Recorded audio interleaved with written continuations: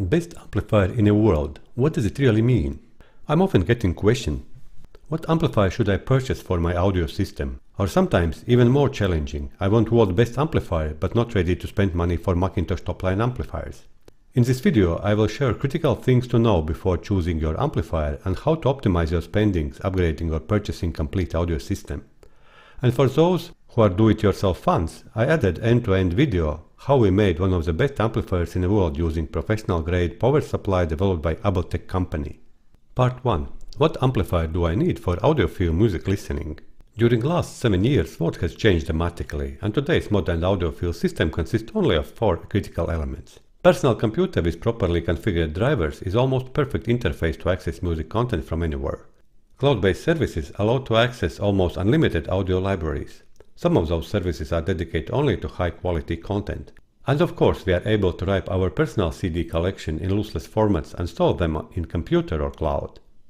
Nevertheless, there are a number of audiophiles still using vinyl turntables as a music source, but today it's not dominant format anymore. For me personally, easy access to content plays critical role, and 7 years ago I simplified my audio system to 4 elements: computer, digital analog converter, amplifier and speakers. Part of those dramatic change is addressing audio amplifiers. For a long time, audio amplifier was a critical element for audiophile system, but not anymore. Semiconductor elements today are so good that we already exceeded human hearing capability to distinguish difference between good and great amplifier. So you have a lot of amplifier purchasing options, but will sound equally good. We can see more and more systems where amplifier is integrated in speakers as well. Today our investment should move towards digital preamplifier with built-in digital to analog converter and speakers. Those two components are making real difference between good and great system where you will hear a real outcome from investments. Things worth to know before purchasing amplifier. For your reference, I put a link to original article below. There are 2 important findings what scientists discovered. First, distortion blind test results outcome. NetherGroup could identify the distortion at 5% confidence level in long-term listening tests. However, using ABX testing, the group or people not only correctly proved the audibility of distortion in 45 minutes of testing, but also correctly identified lower amount of distortion. In the complete series of tests, total harmonic distortion, THD, was found to be audible at 4% using big band jazz music, 2% using flute music, and 0.4% using a cinewave. Second, working below the clipping level, less than 0.1% of total harmonic distortions, with flat frequency response, below 0.25 decibels. After 4 decades of testing by a number of very capable scientists, no evidence has been published that show any objective difference among sound of good to excellent audio amplifier operated well below clipping, if the frequency response are equalized within 0.25 decibel or flat. Conclusion. For audiophile experience you need enough power. At least 1.5 times more power comparing to your speaker maximum ratings. It is more important to have extra power with acceptable parameters than less power with better characteristics. What power do I need for my speakers? Let's try to answer based on knowledge learned in previous slides. As example, I took my one of favorite amplifier modules designed by famous chip manufacturer International Rectifier. It's a stereo 250 watt reference design audio amplifier module with publicly available characteristics. I like this model very much due to the option to get much cheaper under licensed manufactured third-party version. Original model has been priced for $240, but under licensed manufactured you can get 3 times cheaper. Both units will have the same bill of materials and sound equally good. When you look at the characteristics, you can see that this amplifier has outsounding performance in power range from 5 watts to 150 watts and very good total harmonic distortions up to 220 watts, still being below 0.1% threshold. This 250 watt amplifier module is perfect match for 100 to 150 watt speaker system. It will work in maximum linearity power range and will have enough headroom to handle worst scenario peaks what are critical for classic music listening. Importance of power supply. Why power supply is so important in audio amplifier design? Audio music spectrum is not the same as pure cinewave. Music signal consuming only 1/8 average power comparing to cinewave. But we need efficient instant current capability for punchy bass reproduction. Power supply is unit where manufacturer can save a lot. Severe competition forcing amplifier manufacturers makes those savings.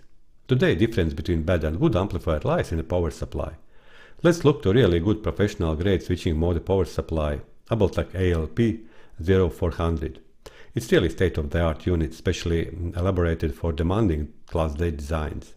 It is capable to withstand 445 watts continuous power for 5 minutes, work from 90 to 264 volts covering worldwide mains requirements, has excellent protection circuits, low standby power, and fully certified for worldwide electromagnetic compatibility, what definitely is not a cheap process. All above mentioned with conventional cooling designs make this power supply a good candidate for the world's best amplifier designs.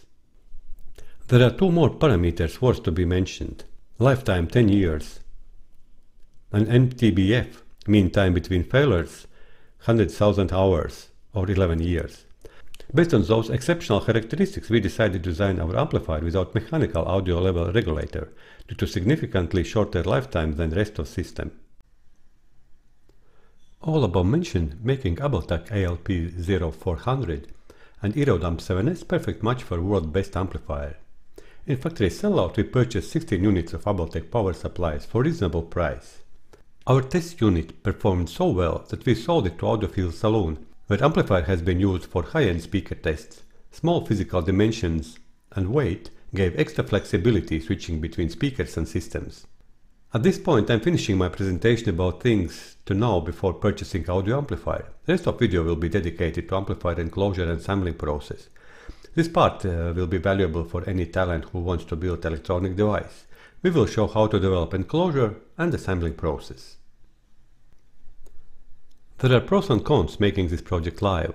And the pros: reliable professional grade power supply Abletech ALP 0400, universal input range 90 to 240 volts applicable for worldwide market, proven quality amplifier module Audiophile 7S manufactured under international rectifier license, outstanding audio performance in power range from 10 to 150 watts, good up to 200 watts, very efficient protection circuits. And the cons: limited amount of power supplies available, high enclosure costs due to the small amount of units.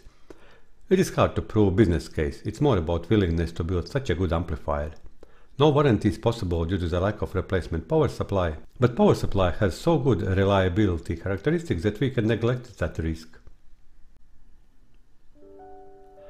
Enclosure is making significant part of audio amplifier costs. Very nice designed audio amplifier enclosure is 30% of total amplifier cost and not making sounds better. We decided that for 16 amplifier pieces we will not overprice with golden plated enclosures and knobs.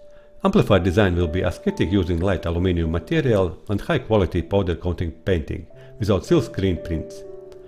It is always a challenge to produce small amount units due to high enclosure costs. There is option to put amplifier in standard boxes, but typically it doesn't work well. We decided that we will use our prototyping lab to produce 16 enclosures and will film end-to-end process how to make enclosure using basic equipment. It is amazing how many things you can do with simple CNC router. Good router with well-selected mill can provide tolerance of 0.01 mm. Good enclosure needs just 0.1 mm tolerance. So, we come to end of this story. Just a short summary of things to remember to be rational audiophile system buyer. Total harmonic distortions below 0.1% are inaudible.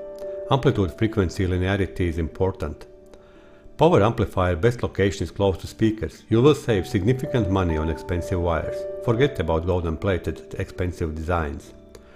Amplifier power capability should be at least 1.5 times higher than speaker maximum long-term power characteristics. Saved resources allocate for music sound quality upgrade. Match speakers to your room size. Room acoustic treatment is important as well. There are tons of information in internet dedicated to this topic. And what is most important, all good amplifiers sound equally when running far below clipping and matching amplitude linearity.